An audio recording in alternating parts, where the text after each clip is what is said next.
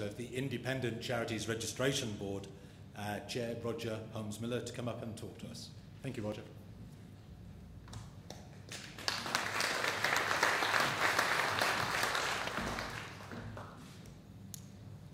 Thank you. Tēnā koutou, tēnā koutou, tēnā koutou katoa. Thank you, Paul, for your introduction. I am Roger Holmes Miller, and Chair of the Independent Registration Board, and I'm pleased to attend this year's meeting and address you today. It's good to be back in Wellington. The last few years we've been in Auckland and Christchurch. I acknowledge our new Minister, the Honourable Hanare. Minister, I'm certain you'll find the community and voluntary sector portfolio very satisfying and very rewarding also. Congratulations on your appointment, and welcome to the vibrant, passionate and exciting charitable sector. I'm sure the sector also will value the experience and mana that you will bring to this role. Thank you. Karen, my fellow board member, welcome today. As the Minister said, Simon can't be with us today, but I do acknowledge my two board members and thank them for all their invaluable experience, hard work over the last year, and their support in making independent and robust decisions. Our job is maintaining the integrity of the Charities Register so that all of you in the charity sector can continue to do the important work supporting New Zealand Aotearoa communities within that environment. I thank Natasha Waite, GM Charity Services, for inviting me to speak, and for the support the board receives from Charity Services team within the Department of Internal Affairs. Maria, can I thank you for representing the department today? It's good to see you here. And my thanks to you all for attending, and welcome to this meeting.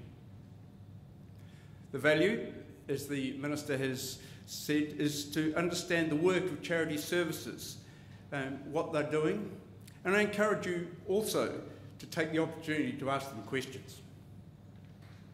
Today, I want to speak to you and address you and make some comments on my personal observations as Chair of the Independent Charities Registration Board. New Zealand is one of the most charitable nations in the world.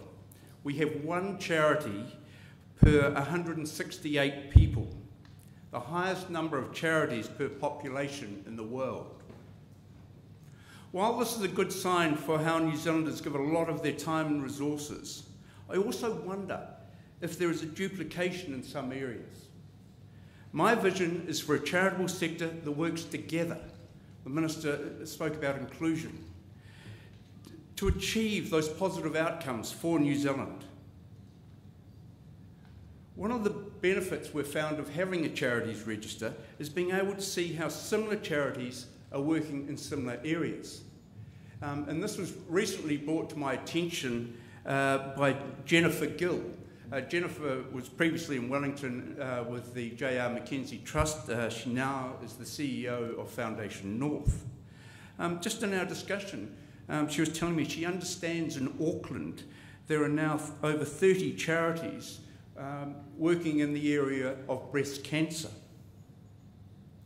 I simply asked the question, can some of these similar charities in the same areas work together? Is it always necessary to register a new charity? And should we be sharing the administration, the management, those backroom functions? And can there therefore be a greater way of achieving those charitable outcomes for the beneficiaries of our good work? I just ask you to consider these questions.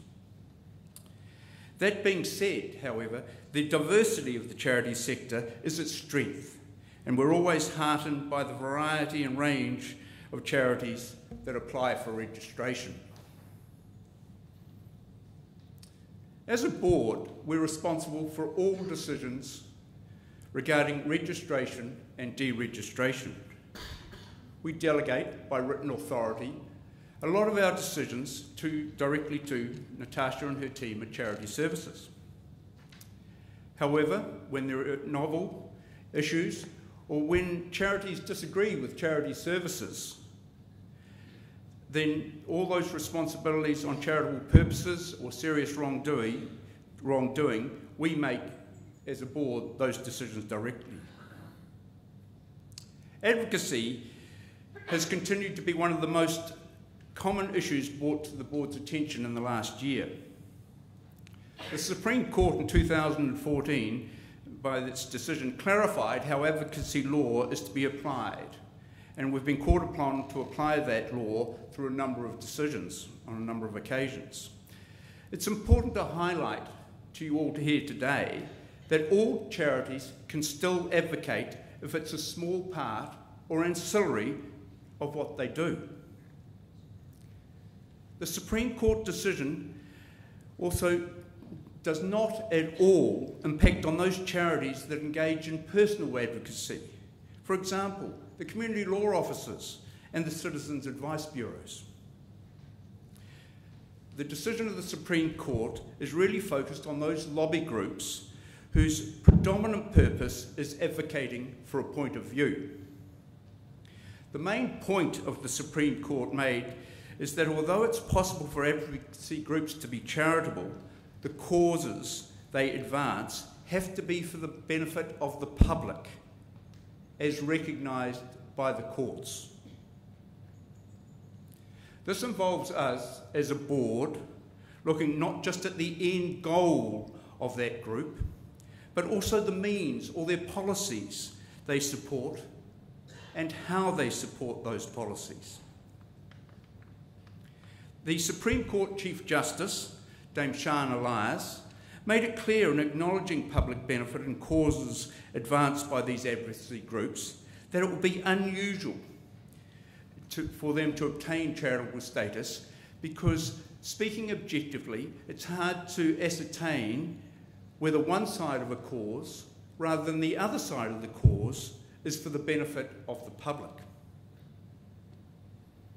Having said that, I thought it'd be worth explaining the Supreme Court's judgment through mentioning two registration decisions of the board, showing how the board has approved charitable advocacy.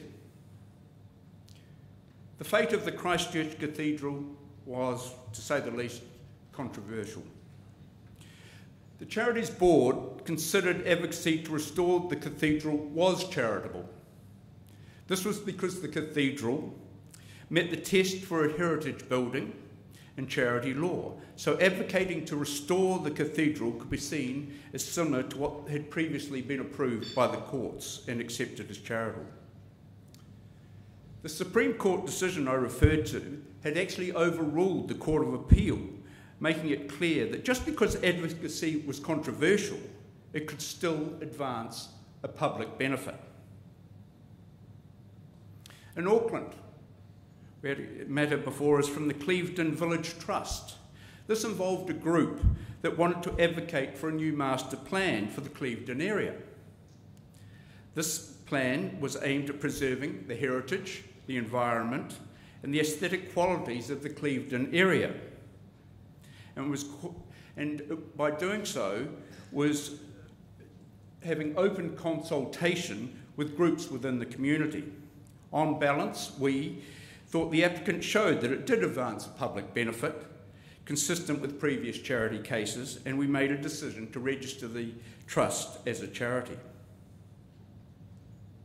I must, however, emphasise that we make all decisions on a case-by-case basis, based on objectively applying the principles of the previous cases of the courts. Looking to the future, we continue to be guided by the courts. We are independent, and any process that follows through from the charity services to ourselves goes into the court system. And therefore we look to the courts for applying the rules of charitable purpose and serious wrongdoing. The courts have, over many years, shown a very balanced approach in developing and adopting to changing social circumstances. And I have to say, especially our courts within New Zealand. While still, they have retained the approach of analogy with previous decisions to determine what is charitable. We have our first Supreme Court decision on charitable purpose in 2014. And in legal terms, 3 years ago, that's actually relatively new law, especially when considering that the law pertaining to charities has been developed by the courts over many years since the preamble to the Charitable Users Act in 1601. It's a long time. We look forward to applying the decisions of the courts and continuing to support trust and confidence in the charitable sector through ensuring the integrity of the Charities Register. I hope you enjoy the rest of your day, learn more about what Charity Services does, and I wish you and your charity all the very best for the year ahead. It's been my pleasure to have this opportunity to address you today on behalf of the board. Thank you.